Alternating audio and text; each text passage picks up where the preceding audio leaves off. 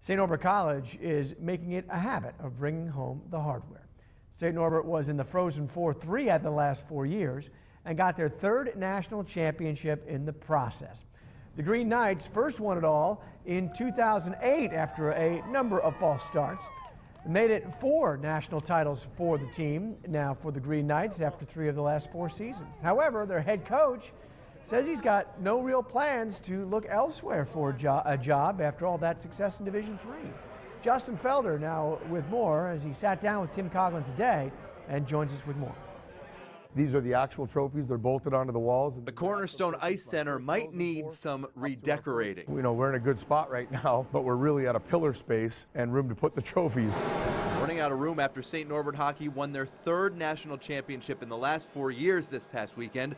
But the cost of success for coaches is getting right back at it, as now is the prime recruiting season. Most of the kids that'll be on our roster next year from a new guys aren't even applied yet. It all comes to a grinding halt whether you win or whether you lose, and the minute it does, you better hit the ground running. Head coach Tim Coughlin just completed his 21st year leading St. Norbert, taking the program from its near beginnings to the top of Division III hockey. We really haven't heard about a specific chance of Coughlin taking a new job. Congratulations! Since turning down the spot at Division I Alaska Fairbanks in 1999. I'm not actively doing anything. I'm really not. I mean, there has been other times that they haven't been public because I haven't been public, but other athletic directors have requested the opportunity to speak to me, and it's always been sort of, yeah, we'll definitely entertain that. But I've never gone down, I've never really gone after a job at all.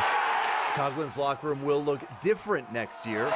So every day when the guys come in, they park outside and they come in this way. This is sort of the history piece of our program. But it'll be a team that returns a lot of talent. What we're losing right now is a huge amount of character and a huge amount of heart. Coughlin calls this feeling, this time after a title, the reward for a job well done. Because any of our fans who come, you can see they're standing staring at a wall. To add another trophy to a crowded Cornerstone lobby, though, means back to work as soon as possible. In Ashwaubenon, Justin Felder, Fox 11 Sports.